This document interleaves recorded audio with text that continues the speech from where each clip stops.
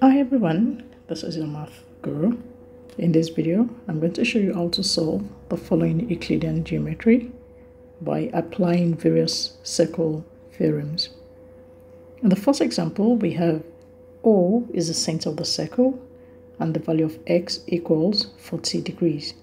We have to determine with reasons the size of angles Q1, B, and A. Because we've been told that O is the center, you can see that the line POQ is the diameter of the circle.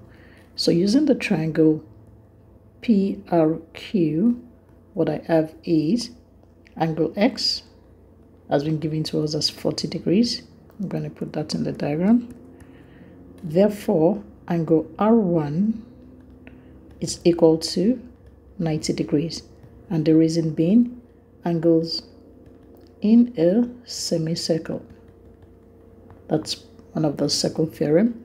So therefore, if R1 is 90 as shown, to find Q1, that's the first angle, I have Q1 plus X plus R1 equals 180 degrees.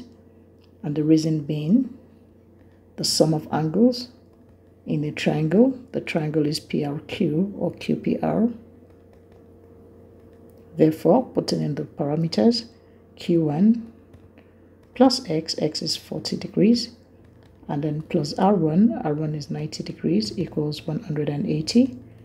To solve for Q1, I have Q1 plus 130, that's 40 plus 90, equals 180. And moving 130 to the right-hand side, it will be 180 degrees minus 130 degrees. Therefore, Q1 is equal to 180 minus 130, 50 degrees. For the second part, we have to find the angle B. To find the angle B, I will be using the cyclic chord. I'm going to highlight that in the diagram. That's Q, P, R, and B. So I have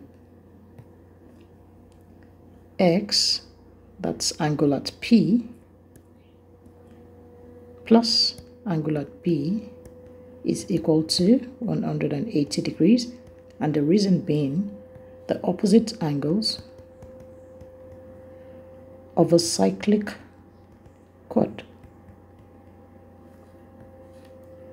Opposite angles of a cyclic chord are supplementary, that is, they add up to 180. So therefore, putting in my values, angle at P, that's X, and that is 40 degrees, plus angle B equals 180 degrees. Therefore, angle B equals 180 degrees minus 40 degrees, and that will give me 140 degrees.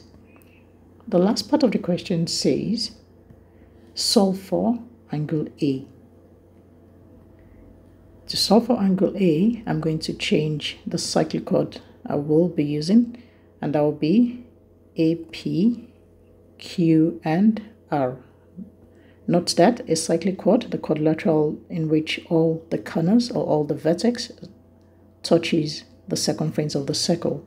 So therefore, if you look at the diagram I have, angle A is opposite angle Q. So therefore, using the same rule, that angle A plus angle Q1 is equal to 180 degrees.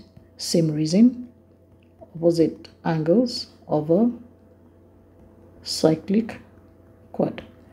Therefore, putting in the values, angle A plus, we know Q1, that's 50 degrees, equals 180 degrees. Therefore, to find angle A, I'm going to move my 50 to the right-hand side, and that becomes 180 minus 50 degrees. Therefore, the value of angle A equals 180 minus 50, that's 130 degrees. Let's look at a second example. We have MPS and T are points on a circle with center O. The line PT is the diameter. MP, MT, MS, and OS are drawn, angle M1 is equal to 53 degrees as shown in the diagram. We are to determine with reason the size of angle O2. I'm going to start with looking for the angle O1, and I'm going to use the circle theorem that states that angle at the center equals twice the angle at the circumference using the highlighted shape. So I have angle O1 is equal to 2 times angle M1, and the reason being angle at center equals 2 times angle at circumference. Therefore, O1 is equal to 2 times M1. M1 is 53 degrees. Therefore, angle O1 is equal to 2 times 53, that's 106 degrees.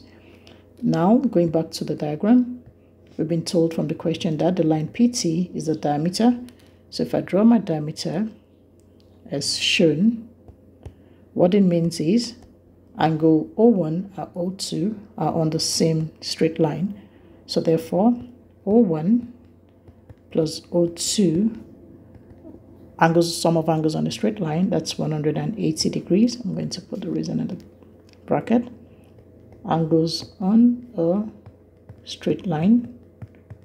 Therefore, I have O1, that's 106 degrees, plus O2 equals 180. Therefore, angle O2 equals 180 degrees minus 106 degrees. Therefore, the angle O2 equals 74 degrees. Thanks for watching. Please don't forget to click on the like and subscribe button below for more easy to understand math concept. Bye.